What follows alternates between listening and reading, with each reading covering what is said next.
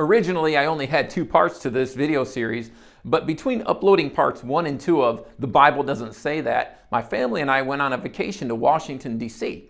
On the last full day of our trip, I took a few hours by myself to check out the Museum of the Bible. There's a lot of really cool stuff there, but one of the most fascinating was a temporary exhibit on the slave Bible.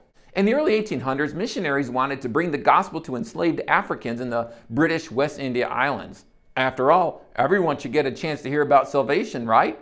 There was a problem though. What if the slaves picked up on the biblical notion that slavery is not a good thing? What if they read passages like Exodus 21:16 that says, "He who kidnaps a man and sells him, or if he is found in his hand, shall surely be put to death"? Or what about Galatians 3:28?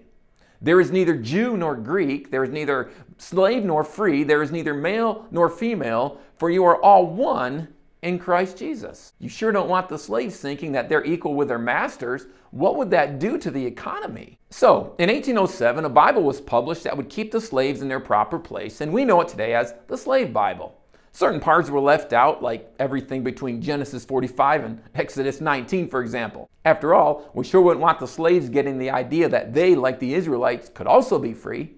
But hey, the Bible's not all bad. There were some good verses like this one, found in Ephesians 6:5.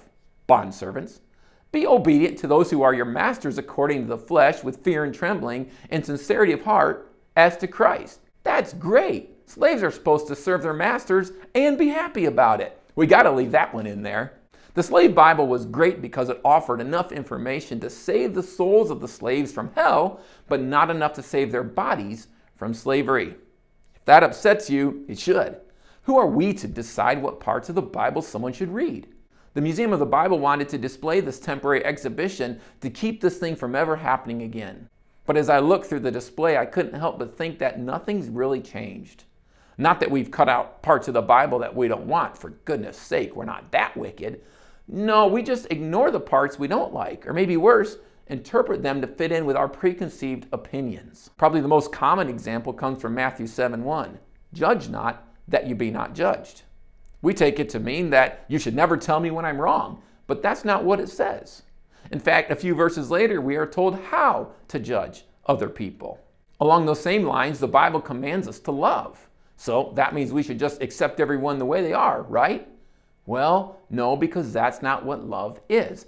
In fact, the greatest example of love is Jesus giving himself to make it possible for people to change when they're wrong. Bible study can be a lot of fun, but it's also a lot of work. But don't let that scare you. Ultimately, the goal is simple, whether you're a searching skeptic or a PhD. Find out what the Bible actually says, then go out and live it.